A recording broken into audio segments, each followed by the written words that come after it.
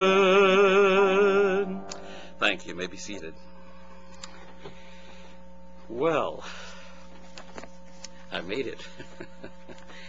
And I got up there and found out that the recorder wasn't working properly. Apparently it hadn't been archived last week, the disk, and so I had to archive it first before I could actually start recording. So praise the Lord, we made it. Okay, please take your Bibles and turn back to that passage that we looked at just a moment ago. Exodus chapter 12, verses 21 through 28. Exodus 12, 21 through 28. Pass it on, child training. We're doing part 5 today. A lot of interesting things that we've learned as we've been going through this section. And I trust, and it will come someday. You don't know when. Just like the Lord's return, you do not know when it will be. At morning, at noon, or at night. But it will be when I have the most of you here. That we'll have that test on blow, fro, live, fly, mubo, halo, and daddy. The 10 plagues in order. And by this time, if you haven't learned them, I hope you have learned them. There's so much to learn in the Scripture, but that certainly is one of the key incidents in all of Scripture that's quoted over and over again in the Old Testament and in the New Testament, referred to by way of doctrinal and practical training for God's children, and thus practical training for our children and our grandchildren. And some of you are old enough, great-grandchildren as well. So we're over in Exodus chapter 12. We've just read verses 21 through 28. We're talking about child training. Pass it on, part 5. I hope you're aware of the fact that our country is about to radically explode and implode because, and I'm firmly convinced of this, the last 3 or 4 generations of Christians in the United States have been so concerned with their own temporal comfort that they have failed to pass on a truly Christian heritage to their children. Not just a matter of going to church, but a Christian heritage to their children, a Christian worldview. The last 3 or 4 generations have gradually been sucked into the morass of the vile filth of the humanistic worldview. And as a result, we're in the problem that we have today. The first area of failure, I'm convinced, is the failure to pass on sound doctrine. All around us we see so-called churches spewing out all kinds of things that have nothing to do with the Word of God. And a lot of the people who are in those churches had parents or grandparents who were in good, solid Bible-preaching churches. But because their parents failed to pass on to them sound doctrine, they're in churches today that are based on experience, are based on humanistic worldview, are based on emotional wiggles, but not based on the Word of God. You can be glad that we're in what's called the Reformed tradition, going back to the Protestant Reformation, back to the establishment of the Word of God as the final authority in all matters of faith and practice. Sound doctrine, one of the 3 legs of the stool that we've talked about. There has to be teaching, the communication of truth. There has to be a godly example set by those who proclaim the truth. There has to be loving discipline by those who are in authority to those to whom they would pass the sound doctrine, so that those younger generations will understand and know that this is important, and that those of us in the older generation, I hope you are, willing to give your life for it. You may have to in the very near future. Sound doctrine.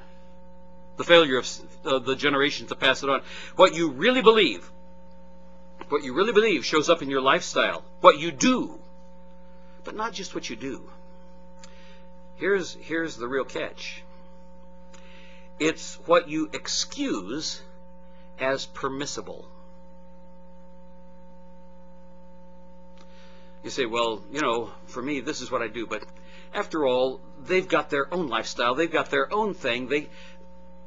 What you excuse as permissible may be a glaring hole in the passing on of sound doctrine to the next generation. What do you or have you permitted your children to do? It's permissible. You really wouldn't want to do that yourself. They didn't do it in your generation, but after all, we're living in modern America, and so it's, we excuse it. People, there are holes, gaping holes, through which the enemy has been driving his tanks and reaching our children and our grandchildren.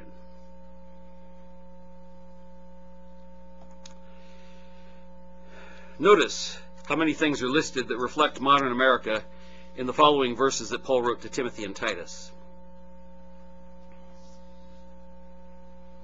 Paul is talking about the things that are contrary to sound doctrine, and he writes, things that God will judge.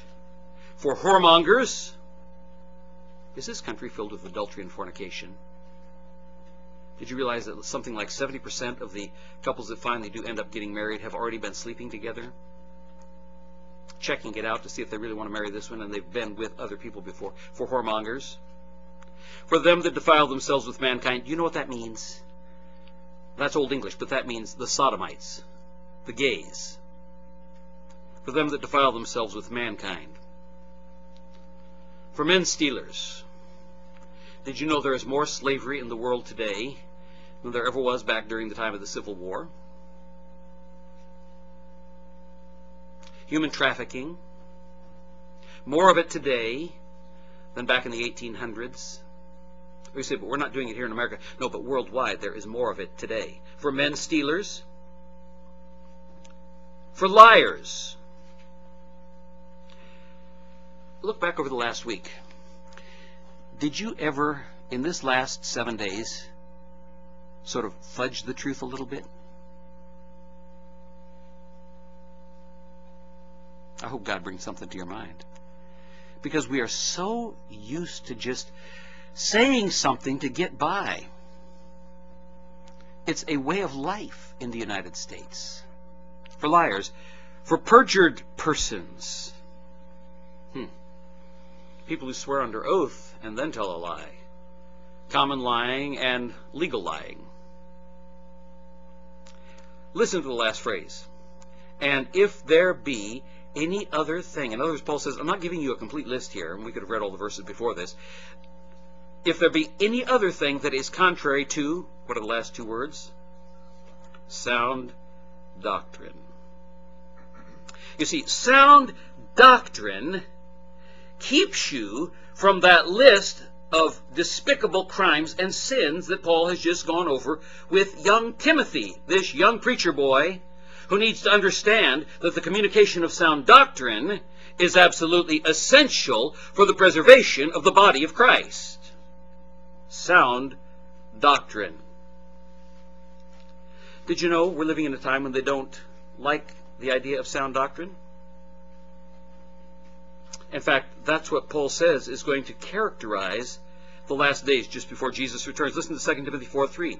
For the time will come, and it's here, when they will not endure sound doctrine, but after their own lusts shall they heap to themselves teachers having itching ears. Somebody who will scratch them behind the ears and say, I'm okay, you're okay, let's all just sort of get along, and don't stand up too much for anything, because if you do that, other people won't like you.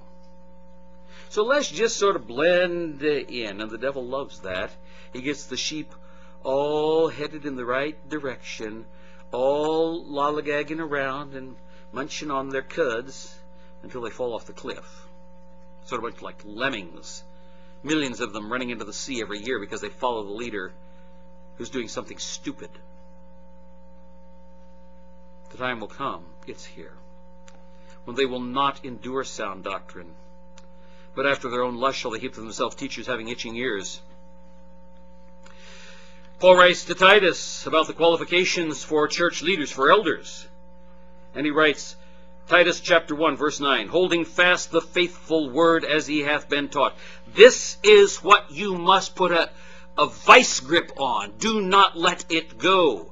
holding fast the faithful word as he hath been taught. In other words, it passes from generation to generation to generation. How do you get here from back there? Generation to generation to generation. How do you get from Moses down to the children of Israel today? Generation after generation after generation. How do you get from the formers back then in the 1500s till today? Generation after generation after generation. Holding fast the faithful word as he hath been taught. Now get the next phrase. That he may be able by sound doctrine both to exhort and to convince the gainsayers. That is, somebody who is speaking against sound doctrine. Dear people, America has failed. The Christian generations in America, from our founding fathers till today, have gotten weaker and weaker and weaker until they're passing on nothing in terms of sound doctrine, which is the foundation for our faith and for our freedom.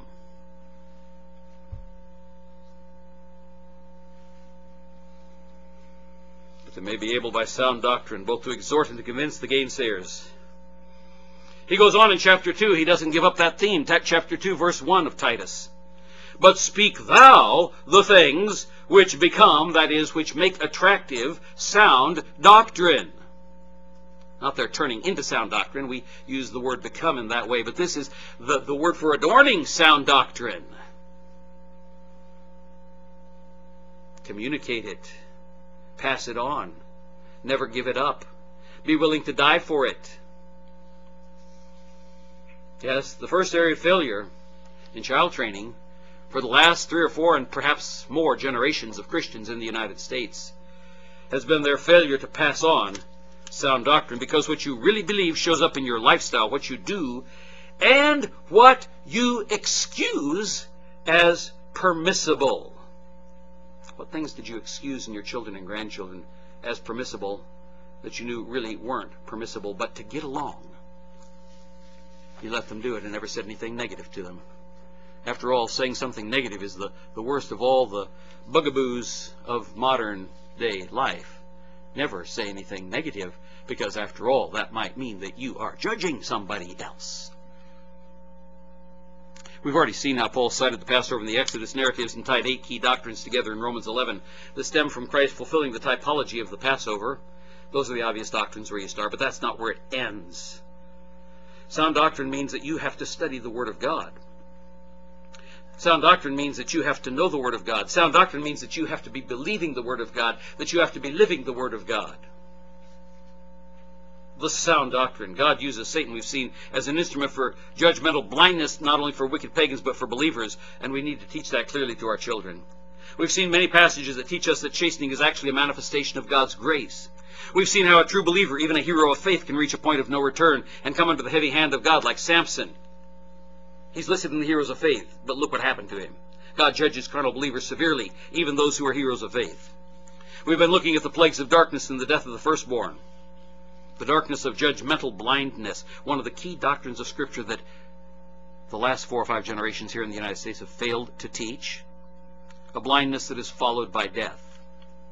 The United States today is in the plague of darkness, judgmental blindness, which will soon be followed by, I believe, the death of this nation. That means that the believers in the United States are also going to suffer very soon. It appears to me that this upcoming election is the latch that's going to open the gate for the lions to eat the Christians in the arena. I hope you understand that. And don't just vote for the lesser of 2 evils. Don't just vote for somebody you think can beat the other side.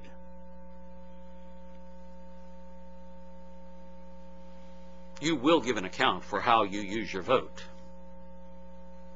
in the primaries and in the general election.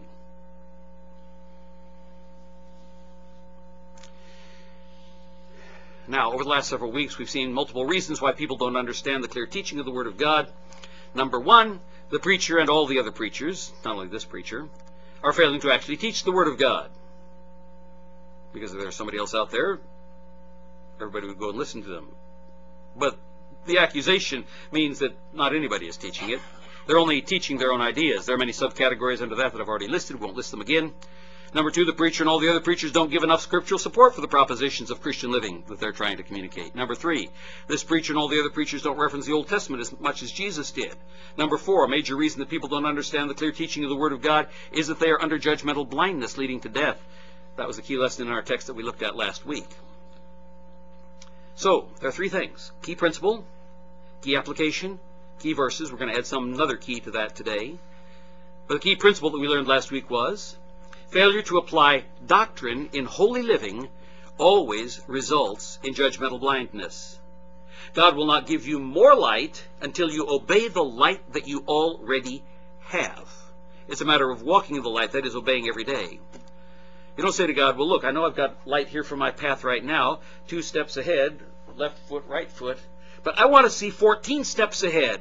God says, no, follow the light I've given you, then I'll let you know where that light is. You say, but if I saw that light up there, then I could just walk toward that. God says, but what you don't understand is that if you walk directly toward that light up there, there is a great big black ravine between you and that light, and if you follow my steps, which seem to be going this way, you will get over to a bridge that will take you across to the other side of the ravine. But if I showed you 14 or 16 or 27 steps ahead, you would go running toward that, and you would fall into the ravine, and you'd be dead.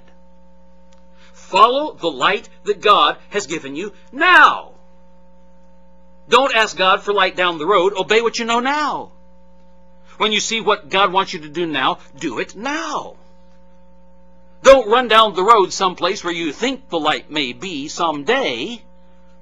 Obey the light you've got now, and God will give you the next step for the path.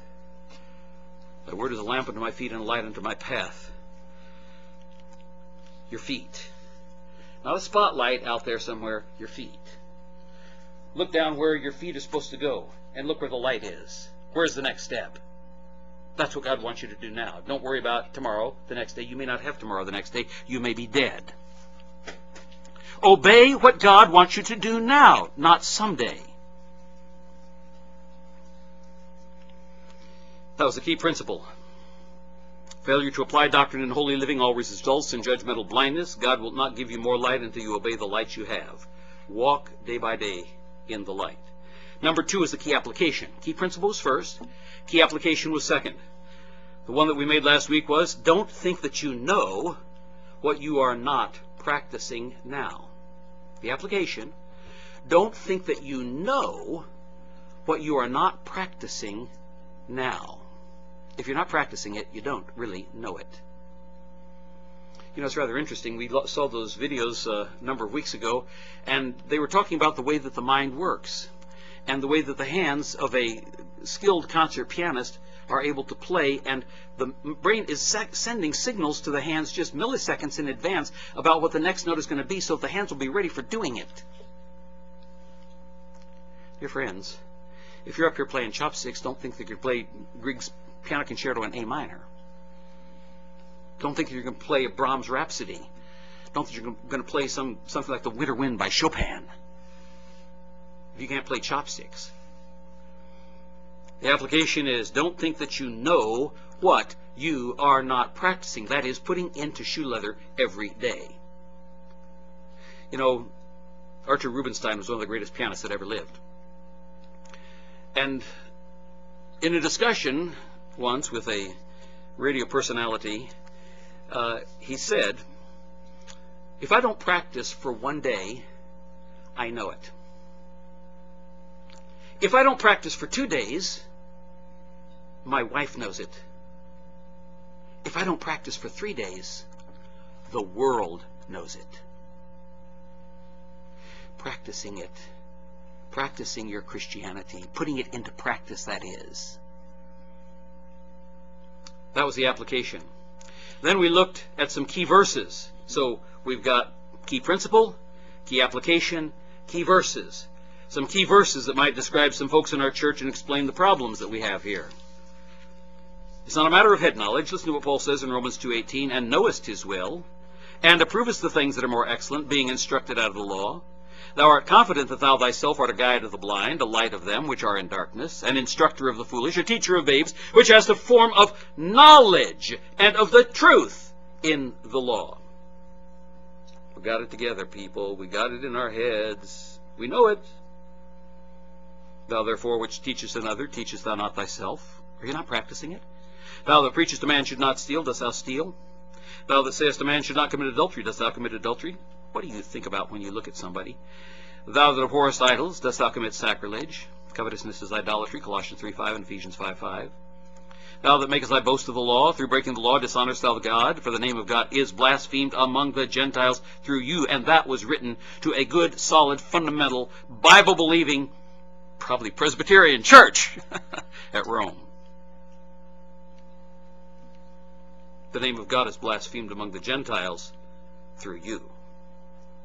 So-called believing is not enough. The issue is, how do you respond by action to the truth that you know in your head?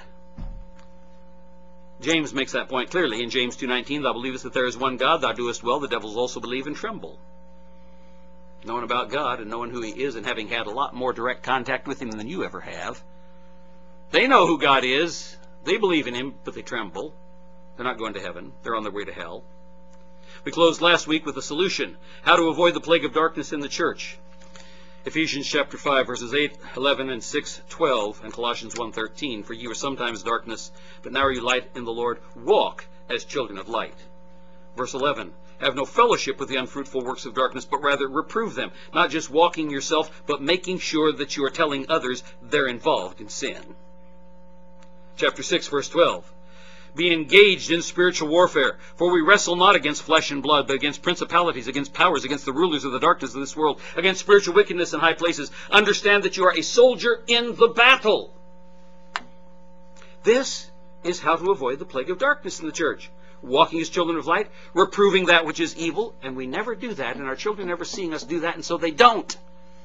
And they just get sucked right into it.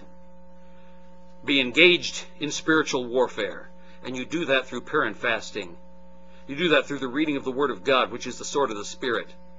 You do that through bold witness, unashamed of the gospel of Jesus Christ. You do that in standing up for that which is right and pure and holy and honorable and morally true.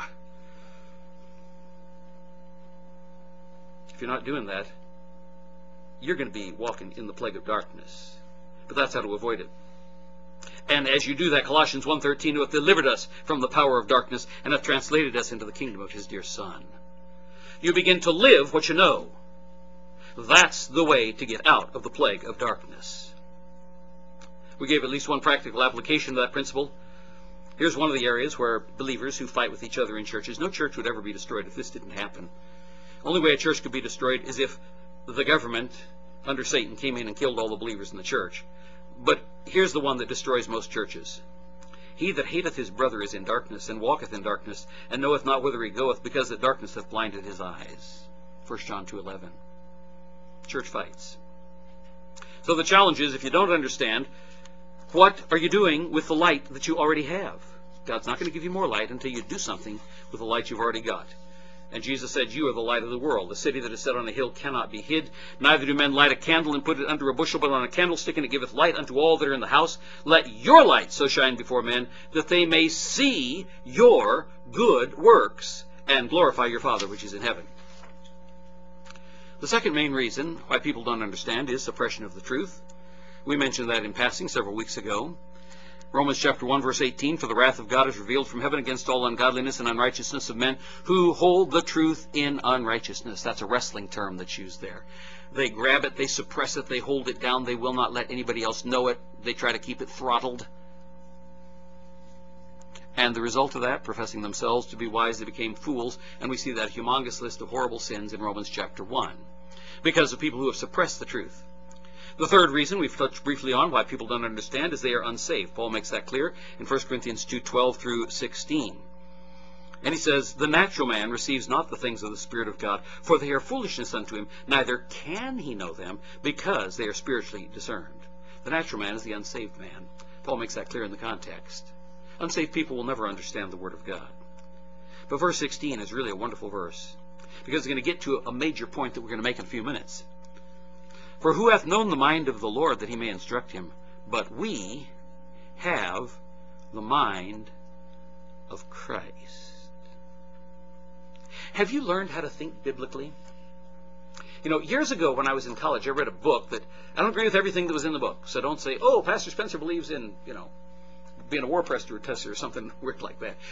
It's a book called The Christian Mind by Harry Blamires, SPCK Press, out of Great Britain. After I read that book, I thought, wow, that's really the answer to why so many of my classmates think the way they do. Now, that was back in the dark ages of the 60s when I was in college. That's why they think that way. They don't have the Christian mind. They haven't started with God's premises, with His presuppositions. How can they come to the correct conclusions if they start with the wrong premises? I was studying logic back in those days. The Christian mind. That's what Paul talks about here in 1 Corinthians 2:16. Who hath known the mind of the Lord that He may instruct him? He's talking about the natural man versus the spiritual man, verses 14 and 15. And he says, but we have the mind of Christ. Do you see everything the way Jesus looks at it? When you are about to make a decision,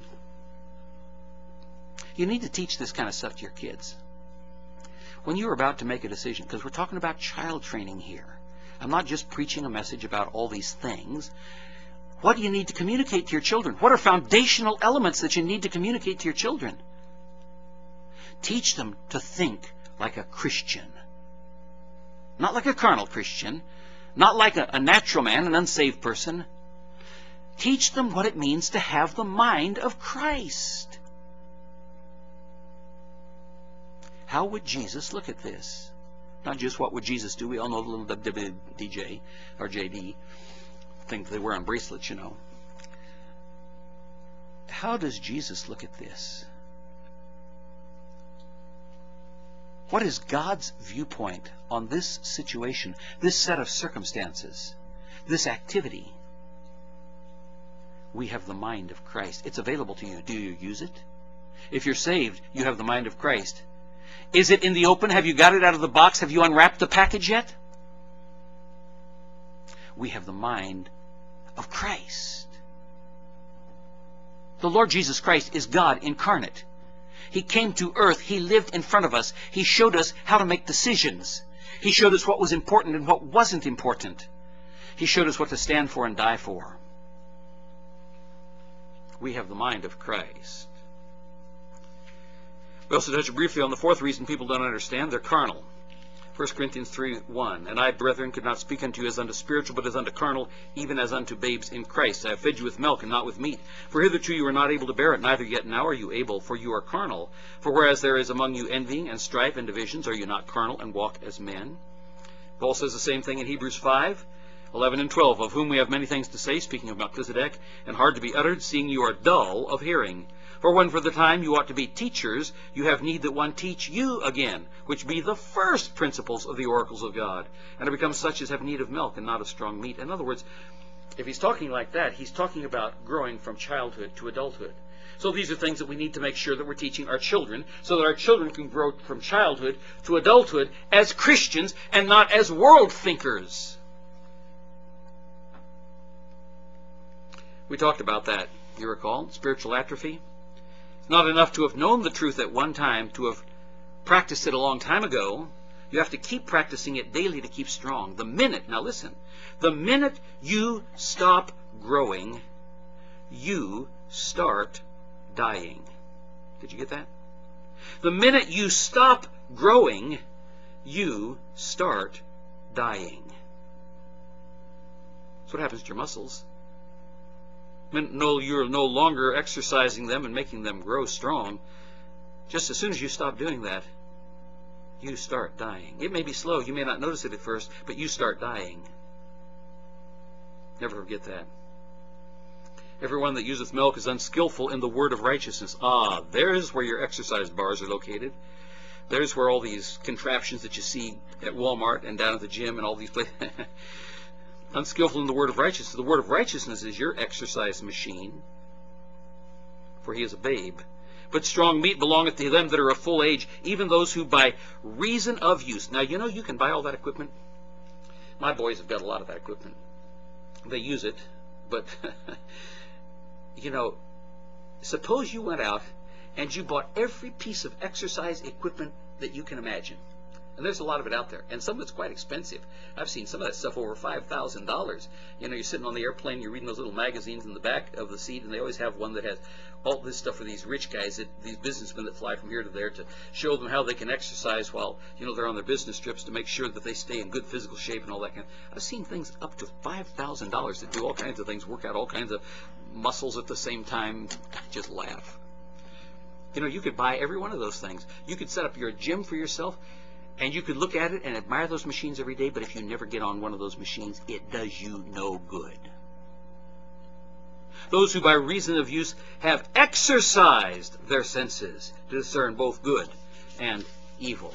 Why do we not have young people who have a Christian mind today? Why do we not have young people today who don't know the mind of Christ? Why do we have young people today who can't make up their mind? Why do we have young people today who do not understand that you have to stand against evil? Who excuse what's going on around them because we as parents have excused it. Parents who excuse smoking and then wonder why their kids are into drugs.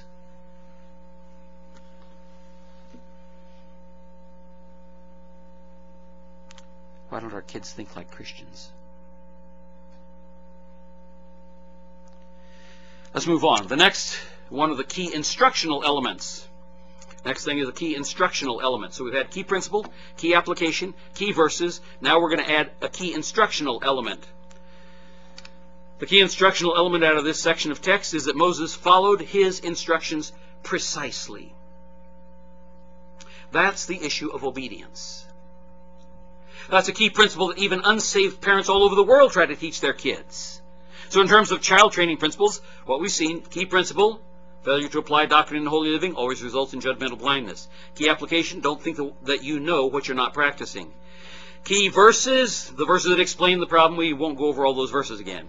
And now 4, we're adding the key instructional element, the issue of precise obedience. If we follow God's instructions with precision, we will have His blessing. If we're sloppy and disobedient about following His instructions, we will pay for it. God is a God of order and precision. He expects His children to follow His example and not be slothful, careless, or sloppy in our obedience to His Word. It's not enough to know it. Remember, we just talked about that. Not enough to know it if you never put it into lifestyle. God expects diligence, commitment, and faithfulness to His Word, regardless of the inconvenience involved. All of us function, or at least most of the time, most of us function on the basis of convenience, on the basis of comfort, on the basis of whether or not it's going to cost us something.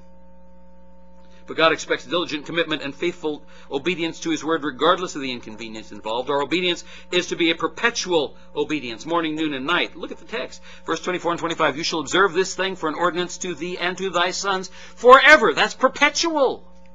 It shall come to pass when you be come into the land which the Lord shall give you according as He hath promised, that ye shall keep this service. It doesn't matter where you are. You can be here, you can be in China, you can be in South America, you can be at the North Pole, you can be in Antarctica, you can be at Tierra del Fuego sailing around with Magellan. You got to obey it all the time. Our obedience is to be everywhere that we are. When you come into the land which the Lord shall give you, according as He hath promised, you shall keep the service. God doesn't want to hear your excuses. He doesn't. Did you know that? God doesn't want to hear excuses. Now, I think we're all intellectually assent to that. But how many times do we give Him excuses? God doesn't want to hear excuses when He gives a command. Moses tried that business. Moses, go talk to Pharaoh, but take a candle. Stutter! God didn't want to hear his excuse. Moses, who made your tongue. God doesn't want to hear your excuses, or my excuses either. Look at this in the context of the chastening hand of God, judgmental blindness. So I have a question for those of you who are parents.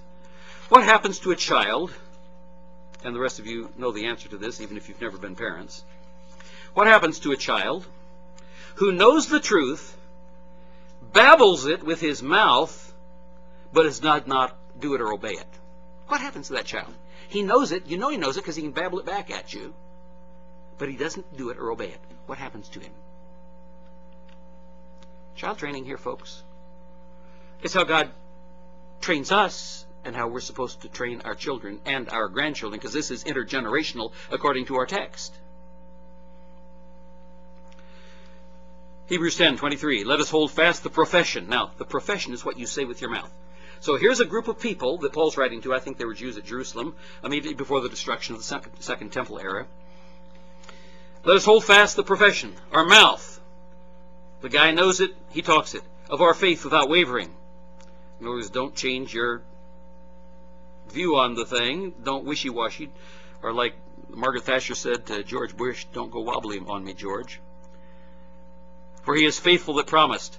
Let us consider one another to provoke unto love and to good works. We have a responsibility for one another in this. Not just the pastor has a responsibility for you, but we have a responsibility for one another in this.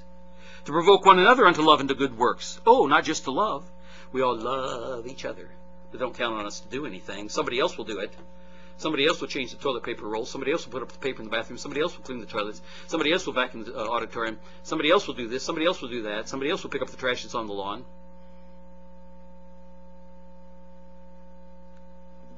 I'm meddling. Not forsaking the assembling of ourselves together, as the manner of some is. You know what that means? That means going to church, even when it's tough. You know, that was incredibly hard for the Jewish believers at Jerusalem to do when this was written. They had really good excuses for not showing up. The authorities might raid the church and we'd get thrown in the hooskow. If you don't know what that means, ask me afterwards. You weren't from Texas. But exhorting one another, and so much the more as you see the day approaching. In other words, that's something that we not just the preacher. You know, I harass some of you an awful lot on that subject. But we're supposed to be doing it with one another. You see somebody missing in church, do you follow up on them? You give them a call. Exhorting one another. And so much the more as you see the day approaching. We talked about that at the beginning of this message. We are about to go belly up in the United States.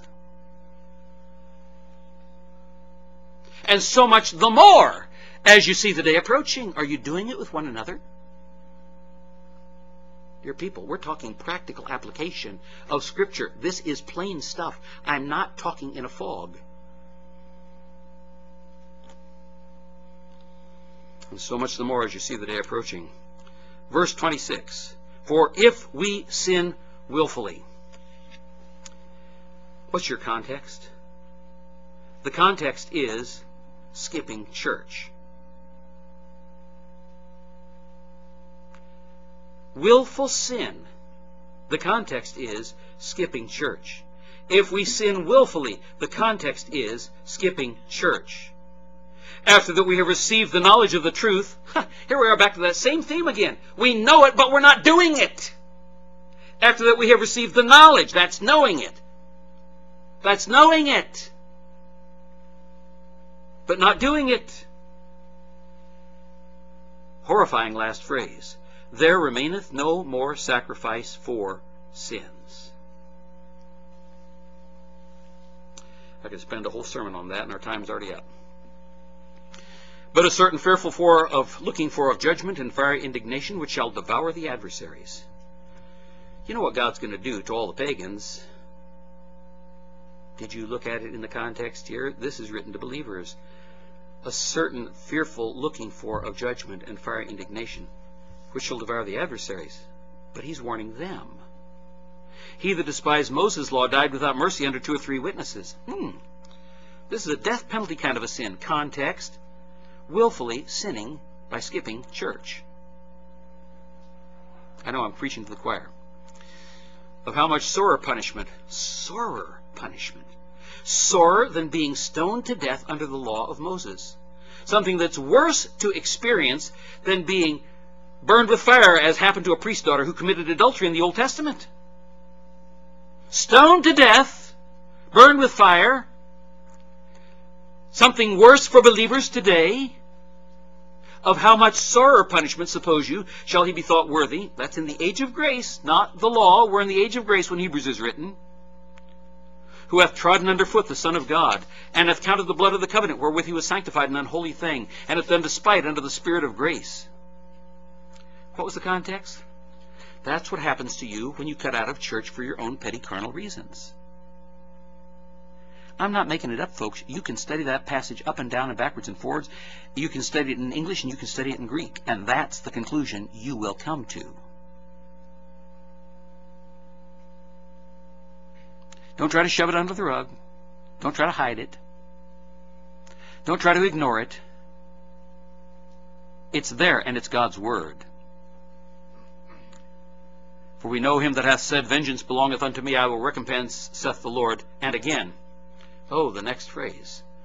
The Lord shall judge all those wicked pagans out there. Well, we know that's true, but that's not what it says. The Lord shall judge his people.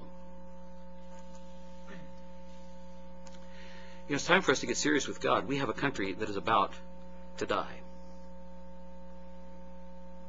And the principal reason that it is about to die is we have failed to be the salt and the light that we're supposed to be. The salt preserves. The light exposes. And we failed to do that because we've led our carnal, little, petty, American, I-feel-good kind of lives. And our country is about to die.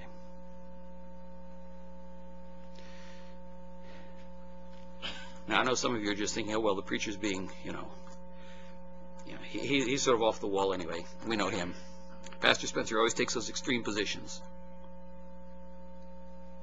Wait and see. The Lord shall judge his people. It is a fearful thing to fall into the hands of the living God. Now let me give you the application question. We're going to have to stop here. But at least I'll end with the application question. What excuses do you give to God? I'm not talking about what excuses you give to yourself. I'm not talking about what excuses do you give to your family. I'm not talking about what excuses do you give to the pastor or what excuses you give to other people.